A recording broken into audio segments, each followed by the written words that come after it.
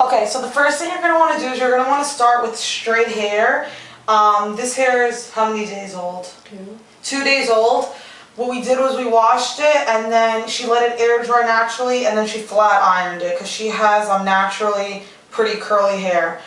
So 2 days old because you want the natural oils from your hair. The next step you're going to do is you're going to take a heat protectant, and I'm using Chi 44 Iron Guard. This is just the travel size, and I'm just going to spray this throughout her whole head to protect her hair from the heat of the curling iron. A brush. This is just a Chi regular brush like this, and I'm going to brush it out just to make sure that the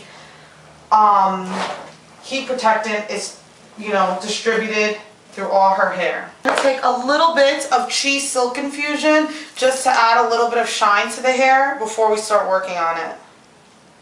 Depending upon your hair, you use a different amount. I'm using only this amount for her whole head, concentrating it mostly on her ends, and I'm going to do it by layers. So I'm going to take a section of hair.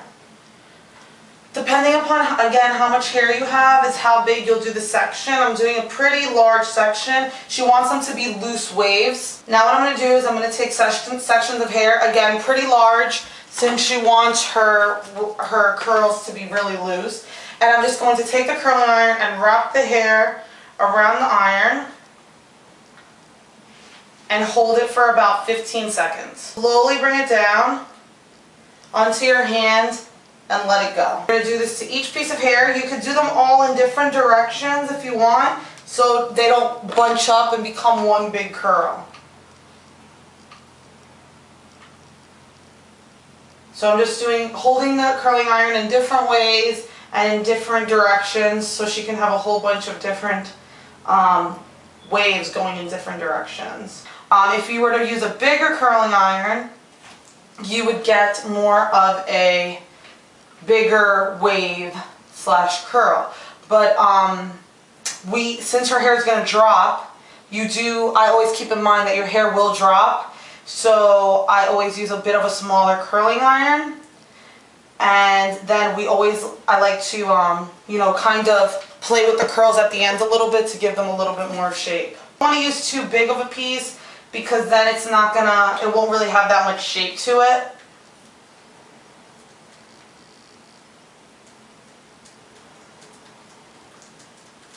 This hair is perfect for graduation pictures, which she's doing her senior pictures, which are the pictures that come out in the yearbook. This is perfect because your hair looks done, but it doesn't look overdone. This curling iron, I'll put all the information below. It's the same curling iron that I used when I did my curling hair video, which I'll also link below.